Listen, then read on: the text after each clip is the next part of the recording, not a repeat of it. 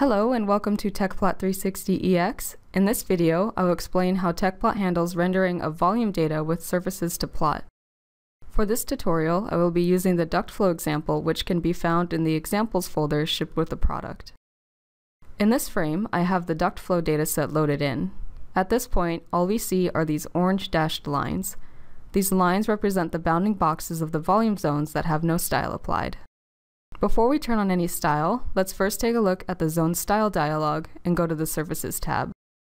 The heading Surfaces to Plot shows us none for the volume zones. This is default because it means that Tecplot has less data to load in, which means it will take less time. This is generally a good default for external aero people, where they are looking inside their volume, but not necessarily what users want if they are looking at the outside of the volume. Note that by default this would show as NA for any surface zones if they exist. So now let's turn on Contour. To show contours, Tecplot 360EX needs to show surface data. Since this data only has volume zones, a question dialog asks to display the surfaces of the volume zones. Turning on surfaces of volume zones can be an expensive operation as it requires loading the entire volume zone and calculating which cells represent the surface. Answering yes will change the surfaces to plot setting for the active volume zones so surface data are displayed. Next, let's take a look at our Zone Style dialog.